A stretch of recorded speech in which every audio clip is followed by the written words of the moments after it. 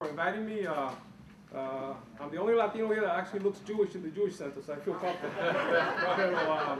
Esto bien interesante. It's like a spaceship. This is cool.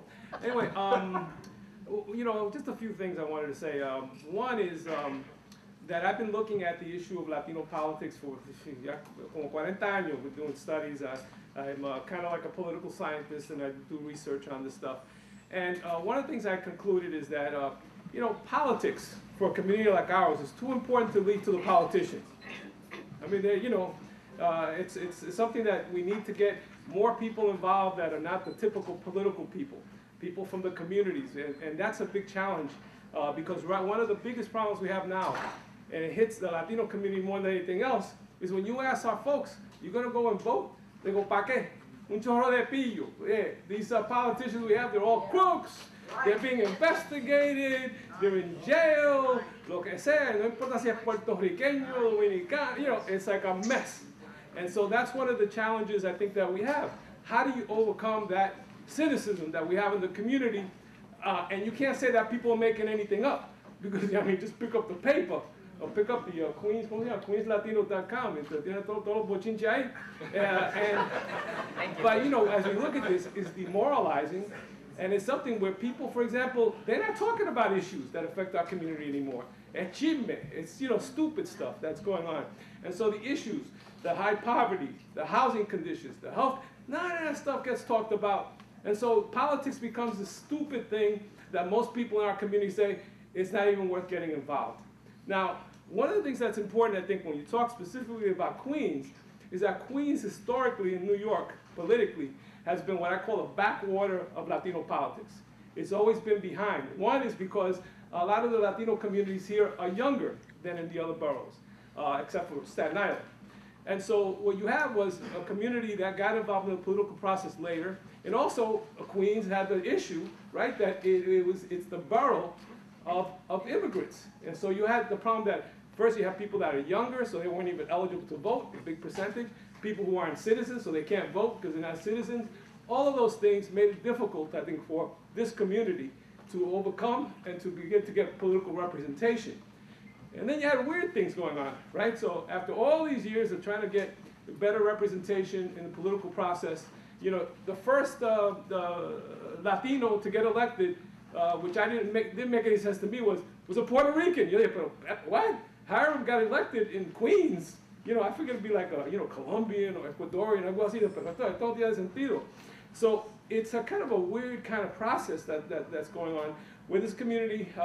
It's taken a long time for this community to have the kind of representation you have today. But it's been interesting because we see this community catching up to the other boroughs in terms of Latino representation. And that's a good thing. You know, you have your first non-Puerto Rican, non-Dominican getting elected. Hopefully this will happen in November. That's interesting. And I think that's important to see, yeah, within all this craziness of this politics and all this negativism, there has been some progress. There is some representation. The thing is, what do you do with the representation you have, and how do you build on that?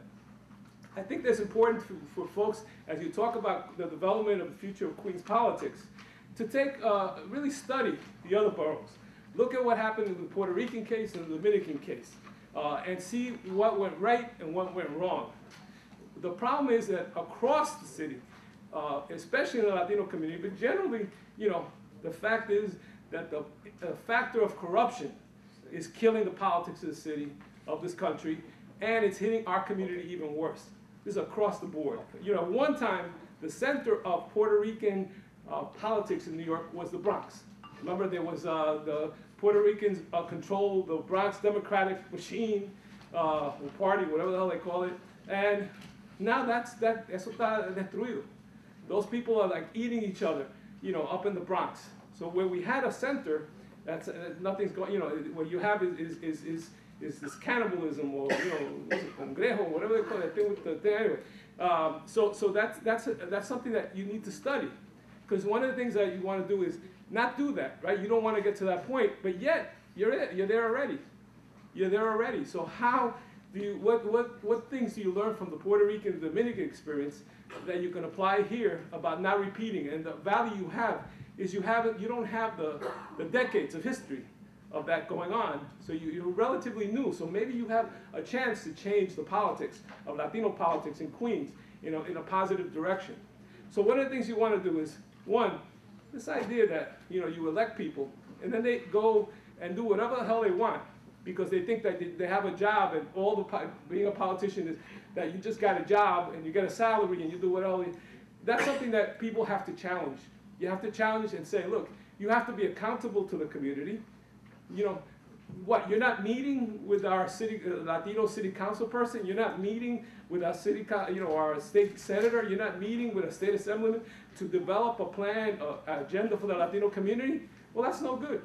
You guys may be fighting, but you have to come together on behalf of the community. So you have to understand that we need to put pressure on these guys. One of the biggest obstacles we have as a community across the board is the Democratic Party, the party that we're the most loyal to. What does it do? It doesn't support our community. It doesn't develop leadership. The biggest complaint we always have is that Latinos, you don't see Latinos running for citywide or statewide office. Is it because we're stupid? Is it because we don't have the money? No, because the political party structures it in a way that makes it hard for our people to develop. So what do we have to do? We have to find ways to hold the Democratic Party accountable.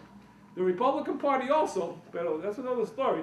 But the Democratic Party, how do we hold them accountable? And as someone mentioned to me, it's not just the district leaders that they have to listen to. They have to listen to people in the community. And our community has been so loyal to that party that they better start changing the way they deal with us. That's a big issue. I think just like we try to hold the government accountable, corporations accountable, we have to hold that party accountable. For example, I always wonder, these political parties, they're like private organizations. They're not part of government, right? They're private organizations.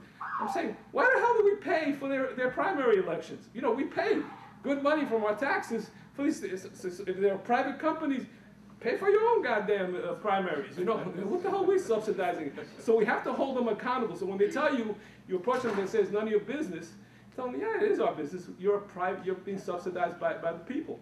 So I think that's one issue that I think that's also very important. The other thing you have to be very important to focus on is that we're coming up to the process of redistricting, okay? And that's an issue that we have to pay attention to, and how those lines are drawn.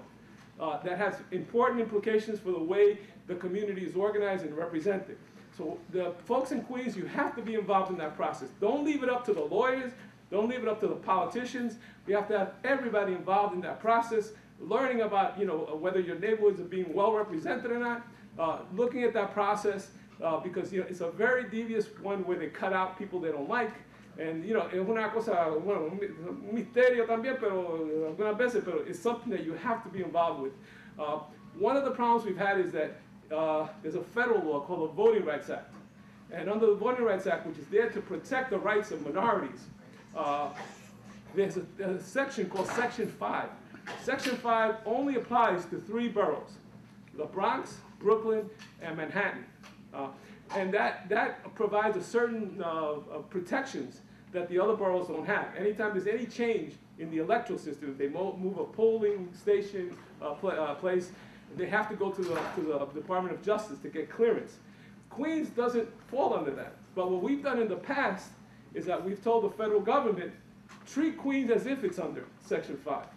Make sure that, when there's anything going on in terms of the Voting Rights Act or voting violations, folks from the community can go directly to the Department of Justice to complain. And then groups like the Puerto Rican Legal Defense Fund, Latino Justice, and others have to come in and support your claims. So the whole redistricting thing, which we can't get into a lot of detail, is something that the community has to focus on. It's got something that's going to happen over the next couple of years, and you have to be on top of that.